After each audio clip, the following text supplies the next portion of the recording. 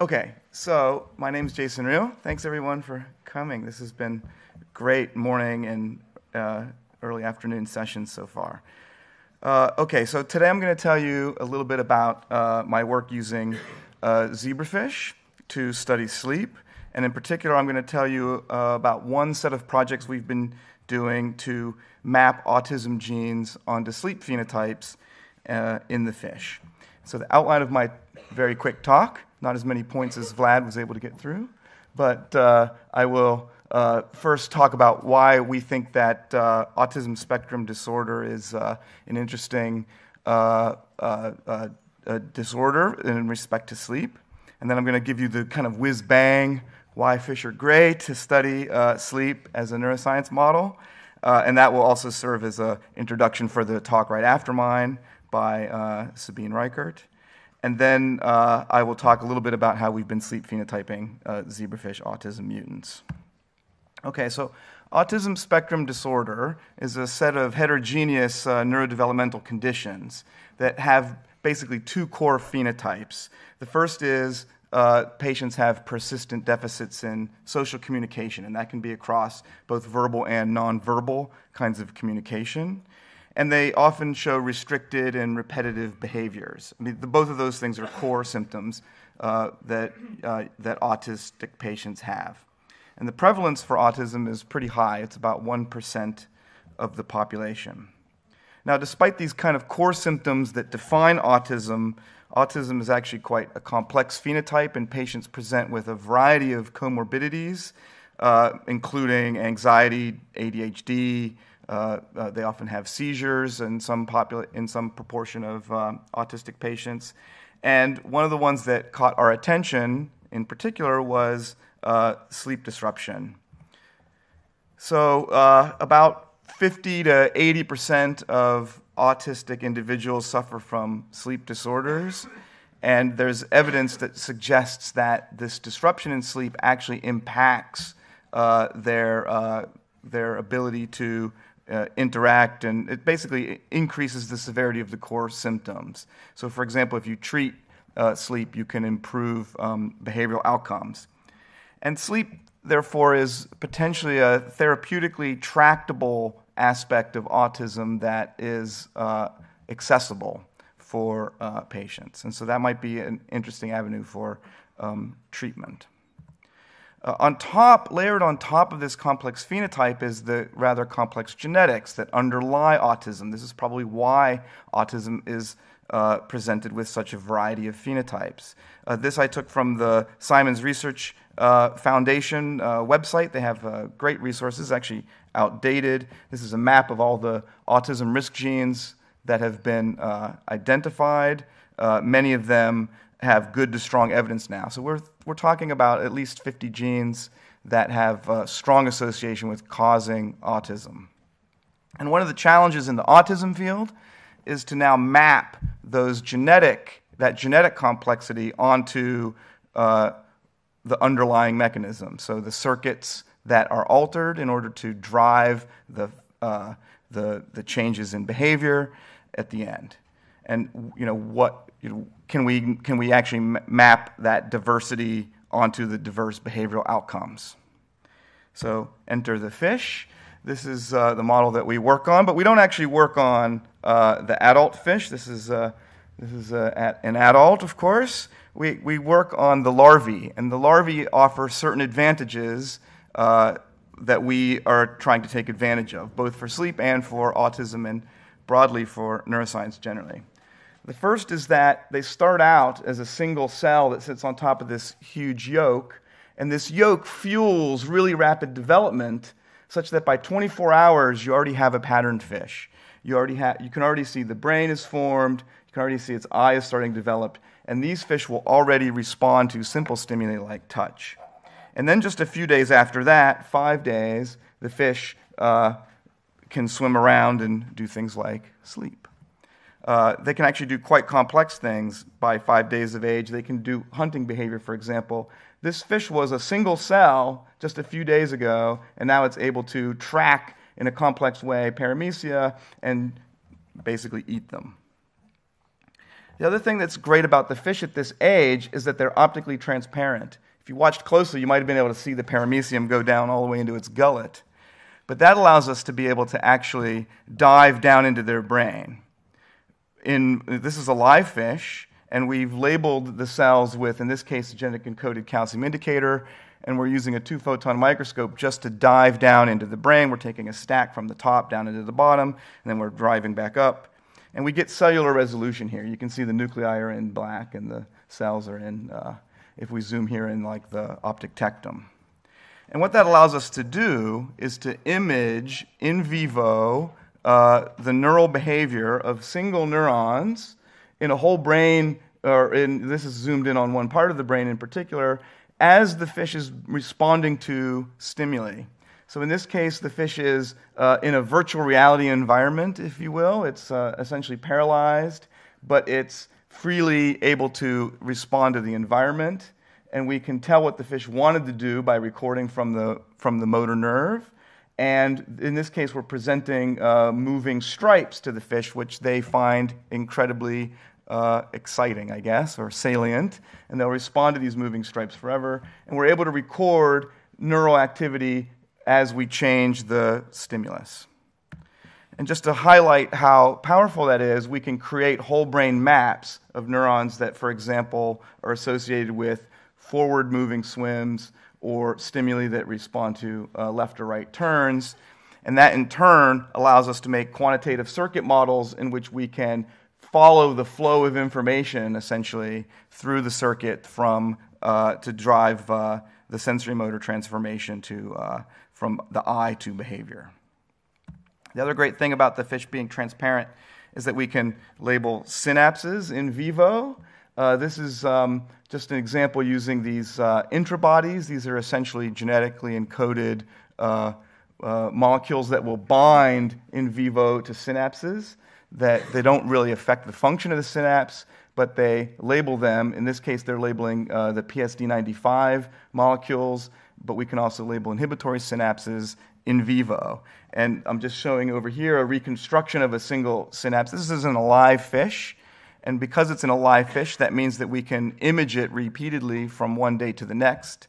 So, for example, we can image synapses in the same cell, in the same fish, and we can look at how synapses are added or subtracted through behavioral parameters. We can also do behavioral phenotyping over long time scales, and so this is what this looks like. Essentially, we have a 96-well plate, and we watch with the video camera, and we quantify their behavior in an automated fashion. We can do that for hundreds of fish. This is just showing the different kinds of behavioral modules as they vary from, I think you can appreciate that they have different behavioral modules in, say, the day and the night, and they repeat. And each row is a different fish. So we can track hundreds of fish at a time. Now, if we zoom in on their behavior, what you can see on a single larvae is that they're diurnal. So they're active during the day, and they're less active at night. So they have the circadian rhythm that's light-driven. But if we zoom in now here on this gray, you can see that there's actually a lot of behavioral dynamics that go on. When the lights go out, they have a sleep latency where they are active for a while, and then they enter these long runs of being inactive, where they stop moving for minutes at a time, tens of minutes at a time in some cases, and then they have little wake bouts, and then they intersperse that with more rest bouts throughout the night. And I don't have time to show this, but using changes in arousal threshold and the homeostatic and circadian responses of these inactive bouts, we know that these bouts are sleep states, or at least associated with sleep properties that we see in other animals. And we can take this behavioral dynamics and we can create what we call a behavioral fingerprint. Essentially, this is a vector that quantifies how often they enter and exit sleep states during the day and during the night. And that allows us to say, for example, now, if we add a drug, ask how do the different behavioral parameters change across the day and the night. And what this kind of throughput allows us to do is screens. So one of the things we've done in the past, this was done when I was in Alex Shear's lab many years ago now, we did a drug screen in which we just added different kinds of drugs, 6,000 drugs is almost, and then just asked how that affected their behavior. And that allowed us to identify hundreds of drugs that modify their behavior in different ways. There's the alpha-2 adrenergic cluster down here somewhere. Like we found dozens of those that give a similar behavioral phenotype. But also we found all kinds of different sedatives and stimulants throughout this kind of series. And this will be relevant to how we map some drugs that affect autism genes in a moment. And one of the things that we can do is, because the drugs that give the same phenotype very often hit the same target, like, for example, the alpha adrenergic cluster that I mentioned, we're able to use this kind of guilt by association. Basically, if we have a molecule that looks like another molecule's behavior, we can predict that that might be because it has the same target. And in fact, we were able to show for a monoamine oxidase inhibitor cluster that gives this kind of behavioral fingerprint that a drug that was not known to be a monoamine oxidase inhibitor, in fact, is, as shown by an in vitro binding assay. Okay, so great, the fish are good for doing kind of neuroscience. So now what about sleeping autism mutants? I'm going to show you one autism mutant in particular. This is called catnap. And we modified this. We actually modified a long time ago before people use CRISPRs nowadays. We use CRISPRs routinely in the lab to make mutations in dozens of genes simultaneously. But these was actually made using zinc finger nucleases. Those old methods work too, to modify genes. And in the fish, there are two catnaps expressed widely in the brain, and we mutated both of them simultaneously. And this is just a Western blot showing that these mutants, double mutants, make essentially no protein for the catnap. And catnap, I should say, is one of the very strongly associated autism risk genes, because if you get a homozygous truncation in catnap, as some consanguineous families' children do, they have severe autism. And these fish are viable and fertile, and they look okay. But if we now monitor their sleep-wake assay in this kind of long-term tracking, what we see, in fact, is that they have a very selective phenotype. They have behavioral hyperactivity, but only at night. And they have a little bit less activity in the very early morning. And what I like about this is that it suggests that there's a lot of complexity to how behavior is being modulated. It's not just you're just constantly hyper-aroused all the time. You can have very day-time-specific phenotypes. And this is just zoomed in here showing you that they're actually quite more active specifically at night. And so one of the tricks that we did was use what we called this different things. We called this directed drug screening. We called it predictive pharmacology, and we also called it Go Fish, after the card game in which you're trying to match cards with different, with the same card basically. And in this case, what you're trying to do is match now that autism behavioral output to the drug landscape that I mentioned a few slides ago. And when you do that, you now cluster the catnap fish into that drug data landscape, and you now ask what kind of drugs land near catnap. And in fact, those drugs are NMDA antagonists, turns out. And now that's predictive for how the fish will respond to drugs. So for example, if I now give NMDA antagonists to the catnap fish, it synergizes. They're extremely hyperactive in response, even at doses where there's almost no effect in the wild type. But more excitingly, from a kind of therapeutic prediction kind of point of view, we're able to actually predict the opposite. We're able to predict drugs that anti-correlate. Basically, these are drugs that give kind of the opposite phenotype in wild-type fish, and now we could predict that maybe these kinds of drugs would rescue the behavioral hyperactivity. And in fact, that was enriched for a very specific class of drugs. It was enriched for estrogens. And when we tested one of these estrogens In particular, this is a phytoestrogen.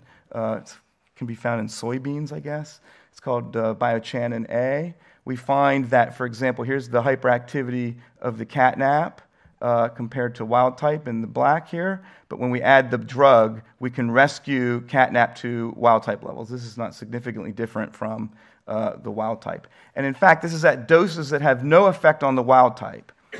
And I also want to highlight that this is not a sedation. We're not just hitting them with a sledgehammer of a sedative, because their daytime activity is unaffected. And so what that suggests is that we're actually tickling a specific part of the brain that's estrogen sensitive, that is disrupted in these mutants. And now we're trying to map that in the brain using our whole brain imaging techniques and using some methods that Sabine will mention in the next talk. Okay, now just to finish up, what we're trying to do now is basically expand this our roster to additional genes and ask, how do additional drugs, or additional autism mutants map onto this behavioral spectrum? And just to give you one example, if we now look at a different autism mutant in our sleep-wake trace, we actually found this mutant. This is a CHD8. These kids have really severe sleep disruption. They can have severe insomnia. But in the fish, we see no defect kind of in their normal activity levels in a light-dark cycle. But in fact, they actually have a problem in sleep consolidation. So they're not able to maintain these long bouts of inactivity. So this curve, for example, the red curve, the mutant curve, is shifted to the left. And we can use a measure of sleep consolidation. You can see that it's much poorer in the mutant fish. And so just to conclude, what we think we're beginning to do now is take autism risk genes, mapping those onto behavior, and we're trying to figure out what the circuits are in the middle. And it's unclear still from our first examples that whether or not we're going to find what's going to be the phenotypic overlap. Like, how, if we do this now for 50 genes, will they look more like the catnap, or will they look more like the CHD8 type? That remains to be seen. But I think it's actually really exciting that the first two that we've tested have very selective kinds of sleep phenotypes that we haven't seen in either drug or other kinds of sleep mutants that we've tested in the lab so far. Okay, and with that, I need to conclude and thank people in the lab. This is my lab. And in particular, I should mention that this work was done in collaboration with a group at Yale, in particular Ellen Hoffman, when she was in Antonio Heraldez's lab, and now she has her own lab. Thank you.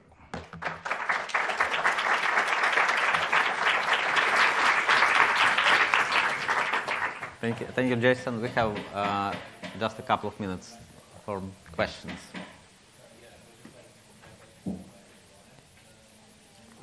Then I can ask a question in the meantime. When you record calcium signals can you record calcium signals during sleep? And do you see anything interesting happening in fish when it sleeps? So we can do that. We haven't done that systematically yet. It takes a bit of tricks to get them to sleep properly when they're under the microscope. So that's been one of the biggest challenges. And then, of course, once they're under there, how do we know that they're asleep, for example? And so I think one of the things that we're hoping to do, Sabine's talk next, will show how we can really drive strong rebound sleep. And in that case, we really drive sleep pressure very strongly. And so we're hoping to couple that assay with those kinds of measurements where we can just really push the system. There is one last question on the back, please. It's hard to see out there.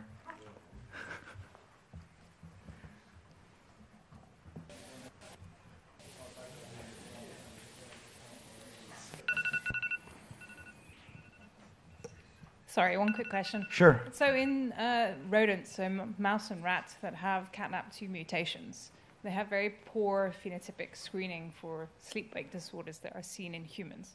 Whereas from your data, it suggests that the zebrafish are much more better at recapitulating what you see in patients. So do you think that we need to move away from certain rodent models more to fish, or do you think there's something specific about the fish themselves that make them better models for autism spectrum disorders? So I would be a little cautious in how I respond to that. One thing I would say is the Casper mutant, the catnap mice, do recapitulate some aspects of the human disorder, and the fish does as well. So, for example, I didn't show this, but we lose a lot of the fish loses, and so does the mouse lose GABAergic interneurons and have a migration of GABAergic interneurons that's defective. So I'm not sure it's really fair to say that the fish is exactly better than the mouse. The mice also have some behavioral hyperactivity that hasn't been really well documented or reported. And then the other thing I would just add is that the fish are diurnal, and I think a lot of times in the rodent, the valence of response when you make different kinds of genetic mutations, at least for sleep disruption, for example, can affect how the mouse brain is interpreting different kinds of signals is flipped, often relative to what humans do. And so that may underlie some of the reason we see some phenotypic difference. I think we should move on. Thank you. Yeah. Thank you very much, Jason.